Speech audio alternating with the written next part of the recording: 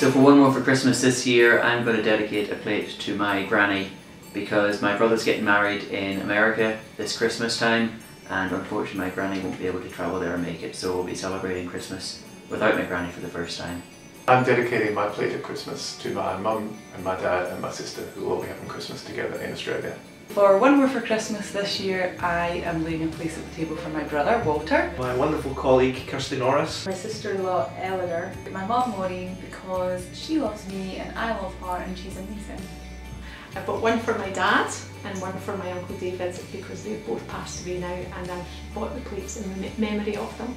As an ex-member of the Armed Forces, I'd like to dedicate a plate to everyone that can't be at home with their families during Christmas and New Year. Godspeed and a very safe return to you all. I would like to buy a plate for baby Brown, who is our eagerly anticipated new grandchild, who will be with us in some point during next year, and who, God willing, will be round the table with us in Christmas 2016. I would set a place for my mother for One More for Christmas.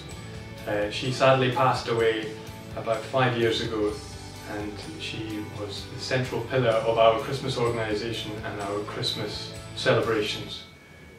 We miss her all the time, but we particularly miss her at Christmas. For One More for Christmas this year, I set a plate for my wee brother Mark, who died a few years ago. We miss him a lot. He was someone who was very involved in this mission of Mary's Meals. So it's a wonderful thing when all of us miss our loved ones who passed away at Christmas, to be able to invite them to our Christmas table. One More for Christmas allows me to bring meaning back to my Christmas season, so that we can remember them and they can be sitting at our Christmas table this year with us. This gift lasts all year round. I think you'll agree that feeding a child in school for a year is definitely not a waste of money, so I hope you'll be happy with this Christmas.